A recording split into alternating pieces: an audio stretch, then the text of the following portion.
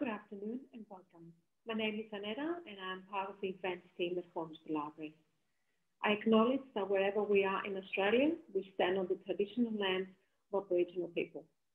I recognise the traditional custodians of these lands and the continuing connection to land, culture, community and story, and pay my respects to elders, past, present and emerging. Here at Hornsby, we are on the lands of the Darug and Gurungai peoples, and I invite you to recognise the custodians of the country you are on. Our workshop this afternoon is Emergency Preparedness, and we are pleased to have Liz Cater joining us from the Australian Red Cross. Emergencies don't just include major natural disasters like bushfires, earthquakes or floods. A fall in a home that results in an unexpected hospital stay, a car accident or serious illness can also cause significant disruption and add stress to your life. You can reduce the impact of emergencies, big and small, by being prepared. Welcome, Liz. Thank you, Anita. I too would like to acknowledge the Darug people of the Gadigal country. I'm actually based in Blacktown today, so welcome everyone. We are going to talk about the Red Cross Ready Plan program. What I'd like to ask you is if you do have any questions, to maybe just save them up till the end of this session, or we do have the chat box on Zoom. If you want to put your questions in the chat box, we can address them at the end of this session. Thank you. So to start with, I think I might just give you a little video. Hopefully I can get it to work.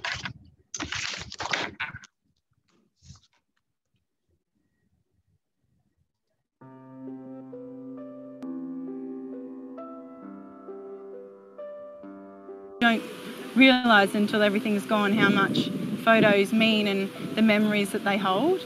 My knitting books, my sewing patterns and my materials I've collected for years, all gone. I did lose a lot of recipes that my mother and grandmother had.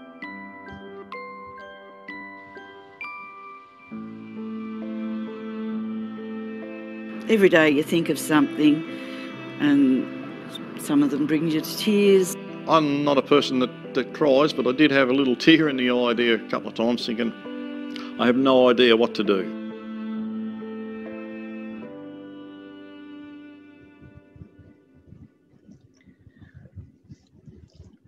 What I find the most interesting about that particular video is that it's not the house and the furniture or those kind of things that you miss. It's all those small things that you think about maybe after. But like Anita said, not every emergency is a flood or a bushfire and destroys your home. It could be an accident at home, or like we've just going through, it's the whole COVID thing. That in a lot of ways is also an emergency. So we just need to be aware. So what does it mean to be prepared? So the household disaster preparedness is this actions and the knowledge and skills that you have to reduce the impacts of a disaster. Imagine that you're at home, and this is just a little thinking about thing. You're at home in the evening, it's early evening, and you've got some kids at school, the children are doing their homework, the dog and the cat are outside, and you're cooking. And a sudden storm whips up. It's dark, there's thunder and lightning. The children are doing their homework, you're getting the meal ready. Suddenly, the electricity goes off, and you hear a massive crack. A tree near your house has been struck by lightning and is on fire. What do? Do you do nothing and think, oh yeah, well, the tree will burn out? But if you do have to leave because the trees might maybe damage the house and the storm is so bad, what do you take? How do you get hold of your animals that are outside during the storm? How do you keep them safe? How are the children reacting? How do you contact your partner who may be still at work? Would it not be a whole lot easier if you knew beforehand what you would need to do if you had to evacuate. Now you have managed to get everything together and everybody together in the car. The car's parked inside your garage, and you suddenly can't open your garage door because the electric door opener doesn't work. Do you actually know how to manually open your garage door? They're the kind of things that are all twirling around in your head, and how much easier it would be to react and to act if you have thought about these things and if you are prepared about these things. I'll just leave that one with you for now. First things first, think about what it means to you, how to prepare your mind. Know that whatever happens, it's going to be stressful. Identify how you might react and how you might feel during an emergency. People have different ways of reacting. You know yourself best. Identify how you would react. And once you've done that, try to manage yourself, manage your reactions. Think positive. Think, okay, I know what I need to do. I'm prepared. I know what I need to do. Breathe calmly, slow down your breathing, and do some positive self-talk. Those kind of things seem quite small, but they help enormously. So first of all, think about it. And don't do that just for yourself. Do it for the people that are with you in your own home, your family, your children. What are the benefits of being prepared and being psychologically prepared? You're much more confident. You feel much more in control. And by being more in control, it enhances your ability to cope with any kind of thing that might happen. The other thing is you'll make much, much better decisions. You'll grab the right things. You'll know what to take instead of running around like a headless chook at the end, trying to work out what it is you might need to take. And once you do know what you do need to take and you have a basic kit ready, it's much, much quicker to get ready and to evacuate. So all those things will really help to calm you down and to be better prepared. So like the Royal Fire Service and the State Emergency Service, we also have 4 steps. 4 steps to help you to be better prepared. In here, I've got a little audio which I'd like you to carefully listen to, and at the same time, think about what you might need to do if this happened in your life. The time is 12 p.m. Eastern Standard Time. This is your emergency broadcaster, ABC Radio, with a weather warning for the East Coast from the Bureau of Meteorology. A gale force wind warning has been issued and is in effect until at least tomorrow. Gale force winds of 80 to 100 kilometres per hour are expected to batter the coast, causing widespread damage within the next few days. 42 millimetres of rain is expected to lash the coast later this afternoon and tonight, and lasting up to 24 hours.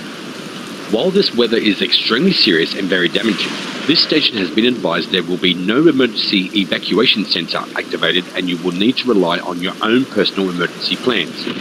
Currently, there is a low-pressure system which is extending across the New South Wales north coast. There is a deep trough which will move away from the coast during Tuesday and Wednesday as the high-pressure system strengthens the ridge over the Northern Ridges region. A cold front is then expected to cross the state during Thursday and Friday. The State Emergency Service is advising people to immediately activate their personal emergency plan, secure or put away loose items around your property, move vehicles under cover or away from trees, secure your pets safely, keep clear of fallen power lines, and find a safe place to shelter. The next weather warning update from the Bureau of Meteorology is due at 4 p.m.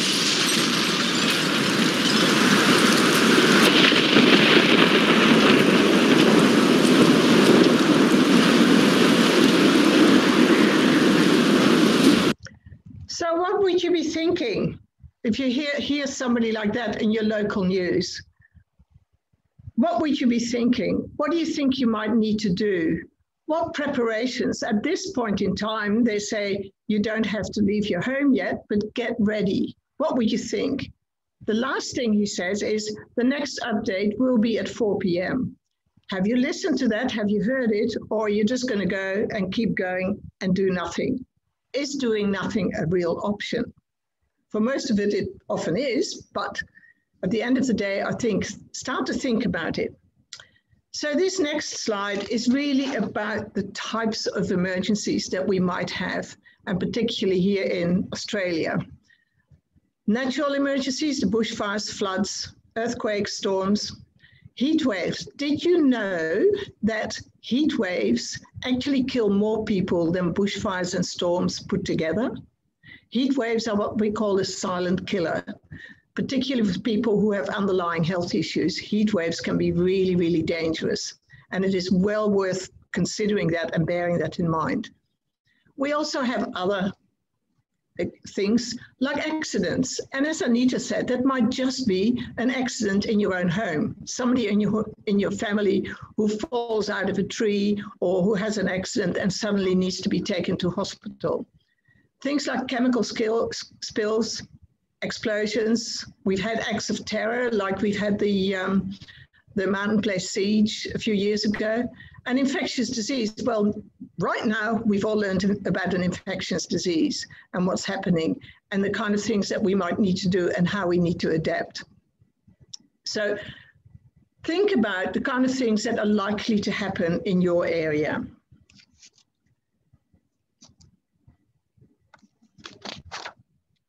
Sources of information, and it may be that you're already well aware of these. The Bureau of Meteorology is a really, really good source of information. A lot of us have the weather app on our phones and our tablets, really useful. Live traffic, terrifically useful. But also, let's forget the local council website. If you need information about what might happen in your local area and what support a local council can and will give you during and after an emergency, their website. They have information during an emergency and floods about road closures, etc. Really, really relevant and useful. In Sydney, our local radio, the emergency radio, is ABC Sydney at 7:02 a.m. If you're ever traveling, try to tune into the local ABC radio for that particular area, because ABC are the ones who are the designated emergency information service. Obviously TV and internet, as long as we've got electricity, but don't forget the really, really important role that a community plays. So your neighbors. I always, my banner is falling off. What a pity. Really important are your neighbors. For instance, if your electricity suddenly goes out and your house is blacked out of an evening, apart from going to have a look to see if your own mains have switched off, what do? You walk outside and you go and have a look. And the neighbors are also walking out because they've got the same thing to say, have we all got a general electricity blackout, or is it just something that's happened in my house? So neighbors know each other. If you're fairly new to an area, the neighbors who live there for a long time, they might know what sort of issues there are, which is the best road out if a road is blocked, and those kind of things. Those communities are incredibly important. The other thing these days is helpful apps and Facebook sites. There are so many useful apps now that we really would recommend. They're all listed here, so I won't list them all again, but I will mention a couple of them. Certainly, I would recommend the Red Cross Get Prepared app to put on, but also the Emergency Plus app. The Emergency Plus app is a terrific little thing, and you can see on the top right-hand side a picture of it. It actually gives you a direct telephone link to both the 000, but also to the SES and the police. But it also, on the emergency apps, if you look at the bottom, gives you exact geolocation of where you are. And one of the things where it helps is if you're ever out somewhere in the country, you're not quite sure where you are, your car breaks down, and you're trying to ring the NRMA and you say, I don't know where I am. I'm somewhere near Dungog, but I really don't know. Your Emergency Plus app will tell you the exact geolocation of where you are. And it also will say so at the bottom of the app, what 3 words. They will tell the emergency services people or the NRMA, whoever else needs to come and help, exactly where you are. So you've got that on hand and with you at all times. Obviously, there is another app that's useful, My Hazards app. Resilience New South Wales has got a really good Facebook site now, and again, your local council. But I would like to make a cautionary warning here. Facebook has some really good, reliable sources, and I particularly would say the local RFS Facebook site is really good. But beware of unverified information and unknown sources. So if you look at Facebook and it's about a bushfire and you get people posting things about, oh, you can get this or you can get that or you can go here or there, don't necessarily rely on that, but rely on the official information that you can get from any of these trusted apps. And like I said, beware of all those rumors that can fly around Facebook and Twitter and WhatsApp, just as a warning. Okay. So that was step 1. Get to find out what you need to know before something happens. The second step is about getting connected. It is really important because the people who help most when an emergency happens, whether you're evacuated or whether you have a bad storm, whether your house is damaged, whether the kids can't go to school, those kind of things, your immediate and most important support is your own family and also your extended family, your friends, your neighbors, your local community, local support services and council. One of the things that I found when I was talking in the last year, I made a lot of phone calls to people who were affected by the bushfires that happened at the beginning of last year. And so many people who said to me, look, I had to leave my house is destroyed, but luckily I was able to stay with friends or parents, or, you know, my parents had a caravan at the back of their property and I'm staying there now while my house is being rebuilt.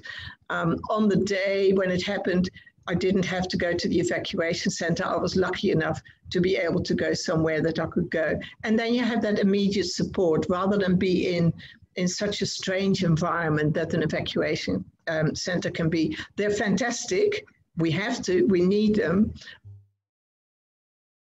But if you can go to somewhere that's a bit more familiar, it's always preferable. Ways of meeting people in a community. You go to the shops, there are community meetings, festivals. It might be that you're putting out the bin and your neighbors are putting out their bins as well and you have a chat with them. One of the things that I did during Anzac last year, we did in my street during Anzac services last year, we couldn't go to the services and everybody went outside in the morning at 6 o'clock. And in fact, a couple of girls, young girls in my neighborhood played on their flute and clarinet the last post, and another neighbor quoted the ode, and it was beautiful. The whole community came together. But it might also just be picking your children up from school and having a chat with the parents that are there. It's a great way of getting connected. You can get to know your neighbors. I know another lady who I spoke to just last week. She lives in an apartment block, and she actually simply put a little note in her neighbors' letterboxes to say, I'm so-and-so, and she's from a Pakistani community, and she realized that there were a lot of people from the Asian communities in the flats, and she put little notes out. If you want to make contact with me, or if you want to have a chat, I speak your language, I'll be able to help you. It was a great way, and that way the community comes together. But also be aware of other people in your neighborhood who might need help. You might have a young mother with children and animals who doesn't have a car. You might offer help for them. Or you might have somebody in the neighborhood who has difficulty getting about, walks with a walking stick, or even relies on a wheelchair. Be aware of that and offer help, offer support. Most of the time you don't need to. You do not need to be in each other's pockets, but it is good to be aware of each other and like maybe exchange phone numbers in case something happens. Strong communities generally are resilient communities. And resilient communities in an emergency tend to be far better prepared, they react better, and they recover much quicker. And I think those three things, that be prepared, be better reacting, and recovering more quickly, is really, really important. It reduces the trauma of any event. Step 3, get organized. So think about what you will do in an emergency.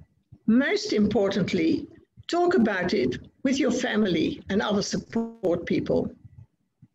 Write it down. Don't just have it in your head and don't have just discuss it, but write it down. And once you've written it down, keep a copy of it on your phone, on your computer, in the cloud, on a USB, whatever you want, but always have a backup. So think about, if an emergency happens and you have to evacuate, where will you go? Where might you meet up? It may be that, you know, if you're all at work and one of them, you have to leave home and you can't go home, within your family, you might already have discussed, well, if I can't go home, I'll go to mum and dad's place. That's where we can meet. It might be a little bit away. Think about what you will take, and we'll have a little activity about that a little bit later. And think about how you might get there. What roads might be closed? Just think about those things beforehand. Because if you know how you can go to a place, you won't get stuck. You know, is there a road that might get flooded? Well, you know, you better not go through there if it's a really bad rainstorm. Is there another way out of your area?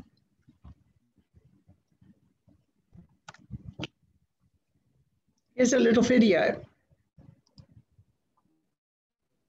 I just had an incident at work and I just absolutely lost it. And I said to my manager, I said, I'm not coping. I'm not the person I was before this. It was a really hot day. It was just dry and horrible. So we were just sitting inside watching TV, and we noticed a message being scrolled from CFS down the bottom of the screen about a bushfire at Sampson Flat. And you sort of get into that mindset of, oh, what happens to other people? It won't happen to me. We evacuated on Friday night, got through Saturday. Halfway through Sunday morning, my husband managed to get back in. And I remember driving up and just seeing the landscape like it was just barren. Everything you looked at was black. We were lucky we didn't lose any sheds or the house, but we lost all of our fences, most of our retaining walls. Every spare minute we had, we were out chopping up wood, trying to put everything back the way it was before the fires, and you just exhaust yourself. I'm luckier than most people, and yet I'm not the person I was before this. I think it was because we weren't prepared, so we didn't have a plan, so we didn't know what we were in for. Not having that plan left us wide open to a whole heap of unknowns that we, even months after, we sort of didn't realise the impact of.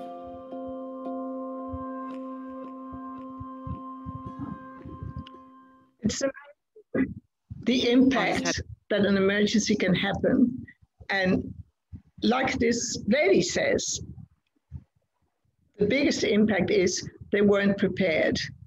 And if they had been prepared, she would have been far better able to cope with the results of what happened. So in an emergency, think about how you would leave your home and what you would need to do before you leave your home. Think about what place you might meet and where is a safe place that you can go and stay outside of your home and where you can meet up with the rest of your family. This last little bit, do you lock your doors and windows at night, is a particular hobby horse of mine, really. I've got a back door that has a deadlock on it. And I never used to keep a key because I thought, oh, no, that's all right. You know, don't use the door very much. Don't need to keep a key on it. And then I realized that if something happened and for some reason I wouldn't be able to get out of my front door, I would need to use the back door to get out of my house. And what if I couldn't find the key for that door? So now I found a place near that back door. I don't keep the key in the back door because I don't think that's necessarily safe, but I have a place near the back door where everybody in my family knows that's where I keep that spare key for that back door. So they're the kind of little things that if you've thought about it beforehand, you feel much more reassured and much calmer to be able to deal with an emergency.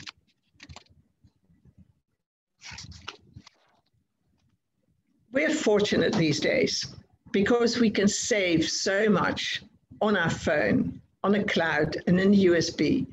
So what do you take? You know, we used to recommend people to have a box with all their special and precious papers and those important things that you need. That's a big box. Your photo albums, those kind of things, they're big boxes. These days, what you really need is a record of them. So have a copy of your passport, have a copy safely saved with a password in your phone or on your computer and laptop, a copy of your Medicare cards, a copy of your bank statements, or make sure that you can access your bank details, copy of your driver's license in case you leave home and you brought nothing with you. With photos, I'd say if you can, scan them, scan those precious photo albums. And in fact, what I also suggest to some people is if you have things like mementos, in the first video we saw mum's recipes, things like special furniture that maybe is passed down the family, or that beautiful tea set that your grandma gave to you, and you think you might not be able to take that, put it out. Take some photos of it. So even if they get lost, at least you've got a memory, a record of it on a photo. Keep that somewhere safe. So you keep all of it on your phone, fine, you can do that, but at least also have a backup. Keep it in the cloud, or I've got at home a hard drive backup, and every now and again I back things up and I make sure I can grab that. Or better still, leave a copy of that with somebody you trust and know. Or the cloud is fantastic as well. We've got all these options to do it, and do it now rather than waiting till the last minute. The other thing that I would suggest is writing down. Let me have a look. I think that's the next slide. Yeah. Write down important names and phone numbers. And again, most people will have those in your phone. What happens if you've either left your home without your phone or your phone's run out of battery? So also have a backup of that, please. Your doctor, your GP, the kids' school, the local police office, who to call, those people that you call in an emergency or where you might stay. Copy of your neighbors, but also things like, and you might have taken a photo of it, what medications you take, or even a copy of your prescriptions. So if you've had to leave without any of your medication, you know where it is and that you can get those medications again. So again, write it down and save that information. One of my colleagues suggests also make sure that you put your home phone number or your contact phone number, your mobile number, on a piece of paper or a card in your kid's school bag, so that if something happened, they'll be able to contact you. Whoever picks it up, they'll be able to contact you. So, get packing. And I've almost talked myself out of having to pack a box of things, but I still suggest that you do pack either a box, it could be a wheelie box, it could be an old backpack you have, or an old suitcase. Keep that somewhere where everyone in the family knows that your kit is, and it's reasonably near the door, the exit of the house, and not in the back of your wardrobe on top of the third shelf. keep it somewhere where it's handy and accessible. But it doesn't have to be anything fancy. The only thing that I will suggest is if you do pack a box or something, stick on top of it a list with the last time you checked that box, which is important. You need to go back to that kit once a year at the very least, maybe when you change your smoke alarm batteries, with last minute things to do. So the last minute things that says, grab your mobile, don't forget your keys, lock your windows and doors, turn off your electricity and gas, and make sure the cooker is off. So those kind of things, those last minute things that you need to grab, really important. So get packing, and here's another little activity that I would like all of you to do. If you have a pen and a piece of paper, I'm going to play you the next audio, which goes for about 1.5 minutes, telling you the instructions of what to do next. You're listening to the ABC radio, that's what you hear. But at the same time, while you're listening to that, I would also like you to write down, say about 8 or 10 things that you absolutely need to take. And if you like to, if you don't want to write it down, you can put them in the chat box, the kind of things that you do need to take. But also at the end, I'll ask you a question of what was said in that audio. So you've got 1.5 minutes to write down the things you need to take and listen to the instructions. The time is 4 p.m. Eastern Standard Time. This is your emergency broadcaster, ABC Radio, with an updated weather warning for the East Coast from the Bureau of Meteorology. This afternoon has seen winds strengthen across the east coast of New South Wales and the southern ranges, and is now expected to remain strong to gale force through to Saturday. The Bureau of Meteorology has issued a severe storm warning with dangerous thunderstorms, potentially large hailstones and damaging winds expected to hit eastern New South Wales within the hour. Gales are expected to be even stronger offshore, with a warning that 5 to 6 metre swells will rapidly build along the New South Wales coast over the next 24 hours, with king tides expected along the east coast. The State Emergency Service reminds you to stay away from the beach areas, do not drive anywhere unless it is essential. Check livetraffic.com.au for road closures. Do not drive across flooded roads, bridges and causeways under any circumstances. Obey any directions given by emergency service personnel. Keep clear of fallen power lines. Avoid using the phone during the storm. Turn off any electronic equipment. For emergency help in floods and storms, ring the State Emergency Service, New South Wales and ACT on 132 500. That's 132 500.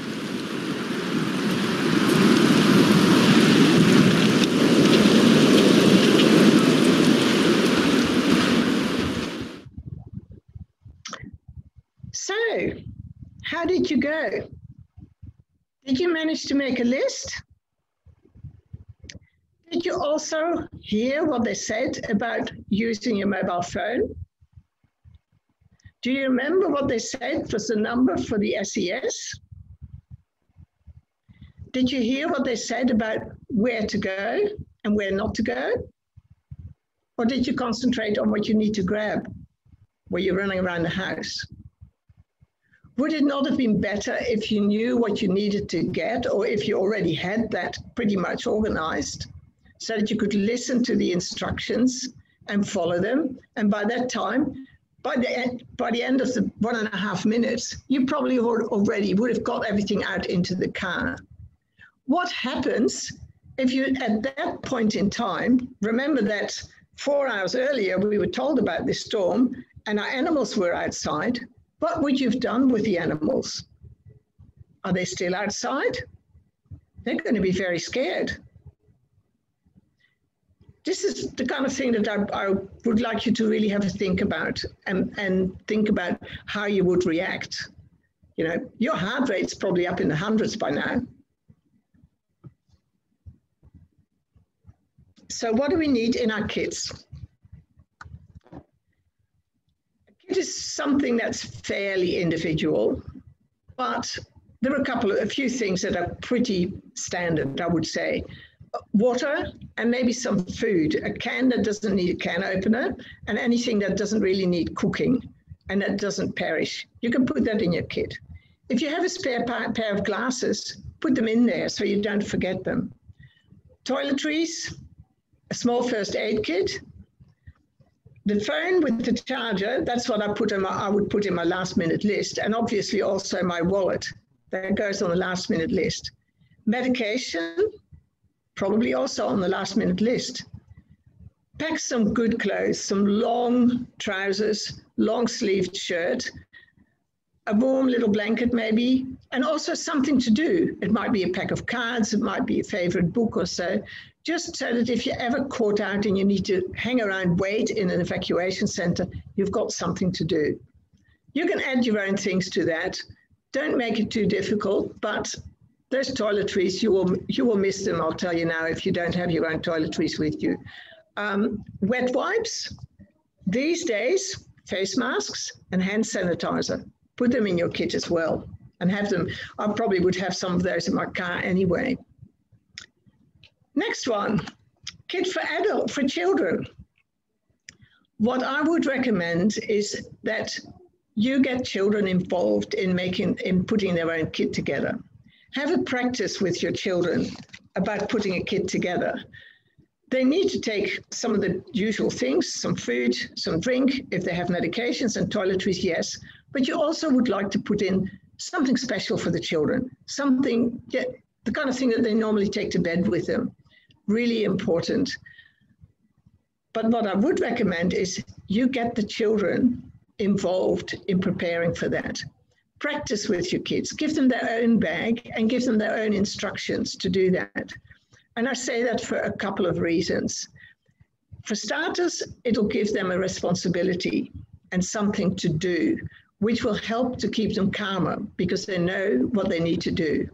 And secondly, it'll get them out of your way and not make it even more difficult for you to get your own things ready. So that responsibility, children really take that on. They love doing it.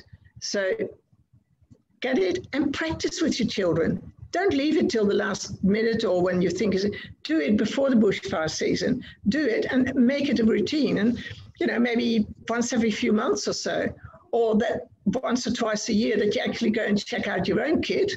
Get the children to check out their kit and make sure that you update it, because not all children at different stages, they need different things. Kids. The next kit is a kit for your pets. Because like I said, once that storm hits and it's dark and it's noisy and it's windy, your dog's under the car and your cat's up a tree. So if you wait till then, it's really a bit too late to secure your animals. So when you know that we have bad weather coming on or something that's going to be a bit tricky and that's going to be stressful for you, because remember, your animals will pick up your stress, secure your animals, make sure they're in the house and that. And then you get your kit, your favorite blanket, some dog poo bags, always take the lead and collar, and also make sure that you have on that an identity tag. If you have a basket to keep your cat in, make sure that you have the cat's name and your contact telephone number on a sticker on the outside. Obviously some food and drink, maybe a toy, the vaccination certificate. But the other thing that's really important when you talk about animals is practice with them. If you have a cat that you never put in a cat basket and that's never been in a car, it's not going to react very well when you suddenly have to evacuate. And it's not very difficult to practice with them. Even if your vet is only a block down the road, you can walk over there with your cat in your arms, put them in a basket, put them in the car, have a practice. And it's the same with the dog, not just walking on the lead, which they need to do, and some dogs aren't used to that, but also for a dog to get in the car and be driven somewhere. Have a practice with them. Do that and make sure that if bad weather or a bad situation occurs, that you secure them well before, while you still can. Now, the last couple of slides before we can go to Q&A is a couple of bits. This Get Prepared app that I already mentioned, you can get that, download that from the App Store, and you can find more information about any of the resources that we have on the Red Cross website. Just go into the Red Cross website and Emergencies and Resources. So you can download that one. The other one, the next one that I've already mentioned, is this Emergency Plus app. And I think absolutely, without a doubt, make sure you have that downloaded on your phone. And when your phone is with you, absolutely terrific. And this last one is a card that you can actually also download from the Red Cross website. It's a Hey Neighbor card. And it's basically a card that you can put in there to say, this is my name, I live next door or number 10 or whatever, and tell them that there's some things that you can help them with maybe. If you're on holidays, I'll be able to collect your mail for you and keep it safe. And I'll bet your bottom dollar, because it's happened to me and I've tried it, is you'll get a phone back or a text message back to say, thank you for your card, this is my phone number, and happy to help with whatever you need. So really, really helpful. That is the end of this presentation. So I'm really happy now to check and see. Anita, do you want to go in and maybe do some of the Q&A stuff? Yes. Let me just turn my my camera on because I had issues earlier. Just bear with me. I can see you. It's on, I think. You can. Oh, wonderful. You can see me, but I can't see myself. But it's fine. Okay. Thank you so much for such an important presentation. I've written down so many tips, and the first thing I'll do is create an emergency kit. It's very, very important. Yes. We do have a question in the Q&A. Let me have a look. Now, the question is from John. It says, Liz, what do you suggest for those who do not use a mobile, who are not online? If you have the possibility to copy all those things, do you have a trusted person that you know, and it's particularly with older people quite often, if you have a trusted person that you know, get them to help you with it and save some of your important documents. But then, of course, obviously, you have your kit, you can do those things, and also write all these things down. On the Red Cross website, and you can actually probably from a Red Cross office pick up the actual booklet, which is called the Ready Plan booklet, Protect What Matters Most, that booklet. If you let us know, we can actually send you a copy out. That in that booklet, you can follow those steps in there and write them all down. That booklet was actually prepared for people who do not have, a mobile phone or anything like that. So my suggestion is do that for yourself on the booklet, and possibly if you want to save and take pictures or so, talk to a trusted person who does have access to technology. Does that help, Thank John? you so much, Liz. We do have a message from Karen. It says, may I suggest as part of your kit is a battery backup for your mobile phone? If there is no power, this would be a great benefit. It is. There are, I didn't mention that, but we used to talk a lot about a radio. Now, a lot of people have that mobile phone. You can get solar backups for your mobile phone. They also have wind-up radios, which quite often have a USB port in them. So it's wind-up or battery. If you have a battery phone or a battery radio, then always make sure you've got some spare batteries with you. But a lot of these days, again, we can have solar. And in your car, quite often you can charge up your phone, but just make sure that you don't run down the battery in your car, obviously. Does that help? It's very important, yes. Yeah, but thanks for that. Battery. It's really important. Very important. Yeah, yeah. And they're quite easy to get now in the hardware stores, etc. Excellent. Let me just check to see whether we have any other ones. I'll stop sharing this. Okay. Now, Joanne is thanking you for your answer. And is asking you, can you please give a phone number for people without internet to call for Red Cross emergency prepared documents? You can call any of the Red Cross offices. I think the phone number in Sydney, the best number would be 9229 4111. But it's something that Anita might also be able to publish on the website, on the library web, to say. And like I said, you can apply. You can ask for us to get one sent out to you. Wonderful. I will forward an email to everyone thanking them, and I also include the number that you just mentioned. Yeah. And the other one is an email website, NSW Emergency Services, NSW Emergency Services at redcross.org.au. Thank you. Wonderful. Yes, quite a few of our attendees are thanking you for your presentation. Very, very informative and useful and motivating to get prepared. It's absolutely my pleasure, because I'll tell you my experience from working in evacuation centers, etc., is, and particularly also in recovery, is that people have been prepared, are so much more able to listen. One of the things that happens when you're affected by an emergency is that your brain goes, what I call AWOL, it goes absent without leave. You can't think anymore, you can't think straight. And all that stress just adds to our anxiety, and it makes it even more difficult. And the better prepared you are, the more you know what to do, and therefore it kind of automatically kicks in, and you'll be able to deal with things much better.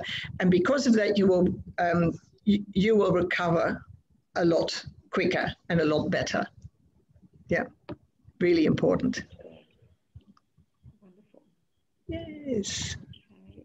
Okay. Yes, Joanne is thanking us for your presentation, for presenting, and it's exploring various emergencies and help actions to put in place before the emergency. Thank you, Liz. Yeah, and then finally, again, what I'd like to stress is don't do this just for yourself. And I know sometimes it's really difficult to talk about it in a family, because it's like the too hard basket, and I don't want to talk about that now, it's scary. It is, and it is confronting, but it's better that you confront it now rather than when something happens, because you'll be much better prepared then. So that's correct, yes. Yeah. Oh, you're my little trauma teddies, there you go. Yeah. So yes, are there any other questions? Let's have a look. We haven't got any. Let's ask everyone, if you have any more questions, this is the time to ask Liz. If you could type them in the Q&A box, it would be great. Now, Joanne is asking whether you or someone else talk to community groups. Yes, we do. If you put in a request for us to talk to a community group, obviously in the past year, I haven't done too many presentations, but we've actually, before last year, we quite often went out to a community group and had a chat about this, sometimes with a PowerPoint, sometimes without. We might have brought a kit round. And in fact, what we also try to do is reach out to community groups for who English isn't their first language. So yes, we do. We do absolutely happily talk to community groups. Yeah. Okay. If you'd like to ask any more questions, everyone, Liz is happy to answer. Okay, Connie is asking whether a copy of the recording will be available. Yes, definitely. Once we finish the session, we will, once we finish some editing and add captions, we will post it in the YouTube Hornsby Council's channel. So please stay tuned. I will forward an email thanking everyone, and I will also include the link to the Hornsby Council YouTube channel, so you'll be able to go on and watch it again, and maybe take down those important information that you didn't have time to take down earlier, like me. I know there is actually a lot of information, and I've only, got limited time to talk about it. But yeah, absolutely. It'd be nice to have it on the YouTube. Wonderful, wonderful. Okay, any more questions, everyone? While we're waiting for maybe another question, I'm going to give you another little example that has nothing to do with major emergencies and evacuations. But just imagine that something has happened in your home, and let's say you get a phone call from an elderly parent who's had a fall, and the ambulance has come and they've taken them to hospital, and you go and rush to the hospital, and your parent, your mum says, can you go home and get me a nightie and my tablets and this, that and the other and a few things, and you go to their home because the ambulance hasn't been able to find anything to take. And you go to their house and you try to get whatever it is they want, and you come back to the hospital and your parent says, that's not what I wanted. That's the wrong thing. You got the wrong thing. That's not the book I was reading. It was another book.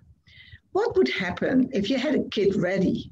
And particularly with an elderly parent, if they have a kit ready with maybe a list in there of what medications they're on in a regular, on a regular basis, and you had a few things like a nightie and maybe a favorite book or something to do, I'd probably put my knitting in there.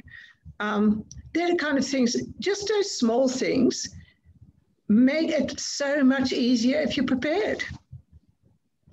And if you've thought about that. Just another little example. I agree with you. Yes. Yeah. See, it doesn't have to be a major big thing. It's all those little things as well that make a huge difference to how things go. Right. And it only takes a few minutes to put together an emergency kit. Absolutely, doesn't take long. And it's not something that you have to do straight away. You don't have to have everything in it, but you might put a few things together and then a day or so later think, oh, maybe I should put this in here as well and that in here. So yeah, as long as you remember every now and again to check it to make sure that whatever's in there is still relevant. Let me just check again. Okay, no, we haven't. I think it's time to thank you. My pleasure. It was such a helpful and informative session.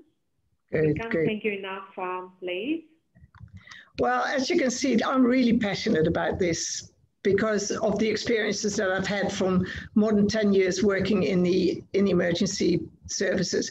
And I'm just a volunteer, but it's what we do. The SES and the RFS, Red Cross, we're all volunteers. And yet once you work in that space, you get so passionate about it. So I'm really happy to share this information, and I hope it's been useful for all of you. Thank you. I'm sure everyone, is happy to be here. Let me just have a look. I think one message came through. Yeah, Joanne is thanking you and Hornsby Shire Council for organising this. Thank you so much, Joanne. Thank you. Thank you.